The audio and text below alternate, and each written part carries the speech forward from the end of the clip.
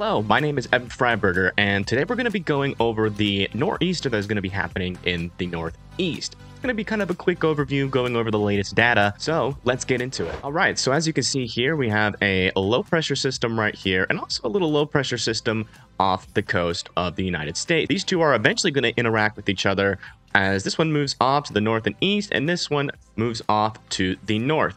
Eventually, this system is going to come around like this, and the other system is going to come around like this, causing this system to kind of do this kind of pattern here. As you can see, it's going to kind of hang around for a little bit and then curve back into the east coast and then eventually curve back out. This is what we call the Fujiwara effect, and this is going to cause a little bit more of increased snowfall than what you would normally get from a system just off the coast of New England. Putting this in motion, you can see how these systems are acting right now. Definitely can see that cooler air coming in from the north around this first low pressure system moving through the Ohio Valley, and then you can see this other system is slowly gaining strength off of the east coast. Next, we're going to look at the temperatures with the NAM 3K here. These are the current temperatures around the United States right now, and as you can see, lots of cool air moving in on the backside that will eventually actually even move down into the southeast and also up into the northeast and around the east coast. You can really see this warm moisture that's going to be working with this other system out in the middle of the ocean here to really give it some strength as it interacts with the AOC or the Atlantic overturning current. Moving this model forward to about 9 p.m. tonight, you can see that warm air really starting to swirl off the coast here, and those cooler temperatures really work into the Ohio Valley. Going all the way into 1 a.m., you can see those temperatures starting to plummet down into the southeast, as we could see below freezing temperatures here in the northern Alabama, Georgia, and Mississippi area. Continuing to push this forward, you can see that warm-up happens the next day, but it really holds on even with the daytime heating here in the northern parts of the southeast. Moving this forward just a little bit further.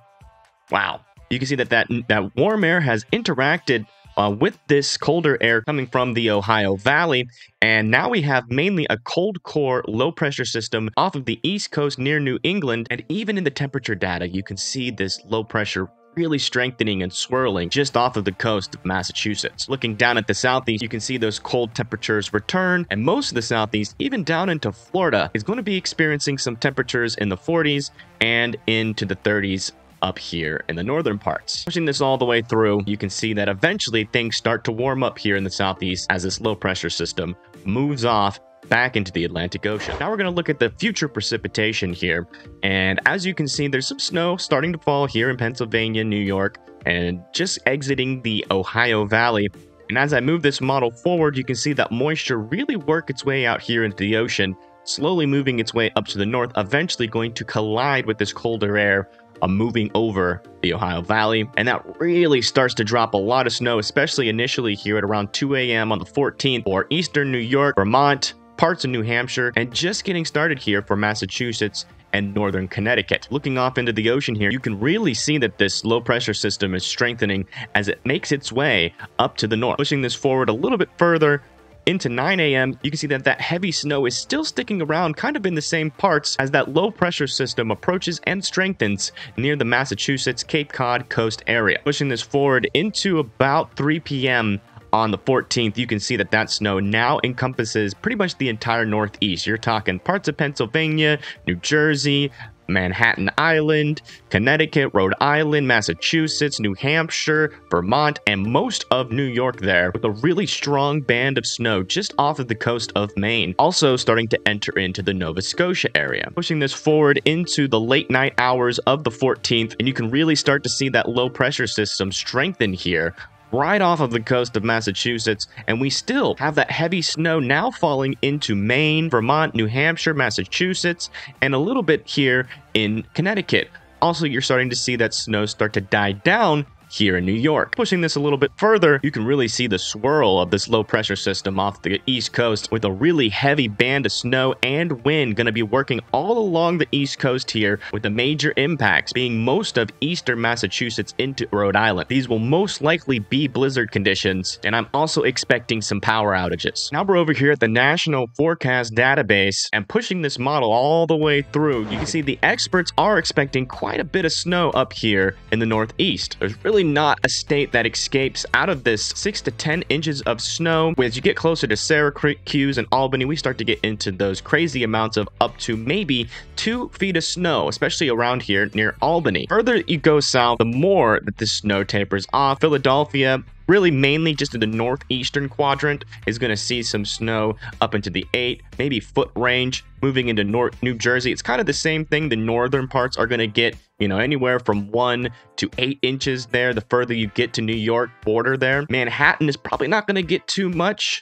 Maybe around the 1 to 2 inch range. Going into Connecticut, you can see we're hovering around 2 to 5 inches. But then as you get up to the border of Massachusetts, we're talking maybe up to a foot of snow there as well. Same thing with Rhode Island.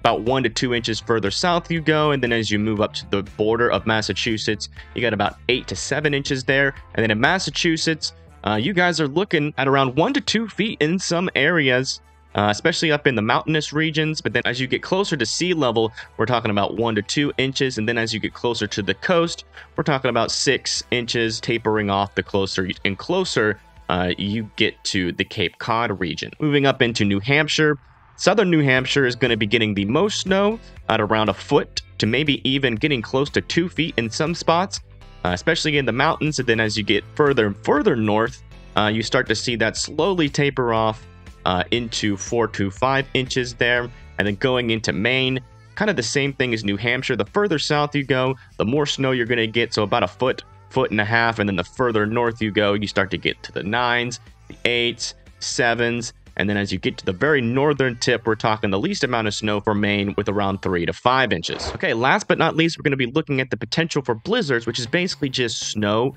and high winds above 35 miles per hour for over 3 hours. So moving this forward, you can see that the winds kind of stay calm until this low pressure system really starts to get close to the United States. At around 10 a.m. on the 14th, you can see that we have up to 30 to 40 mile per hour wind gusts happening up here in the mountains, maybe even getting up to 60 miles per hour the higher in elevation you go. But really, it's going to be New York, Pennsylvania, New Jersey, Manhattan, parts of Connecticut, Rhode Island, Massachusetts, and New Hampshire and Maine getting a lot of this wind. We're talking 40 to 50 mile per hour winds just off of the coast. I mean, we're talking almost hurricane force winds hanging around. So if you live near the coastal regions, you're going to be getting the biggest impacts from this wind and expect power outages.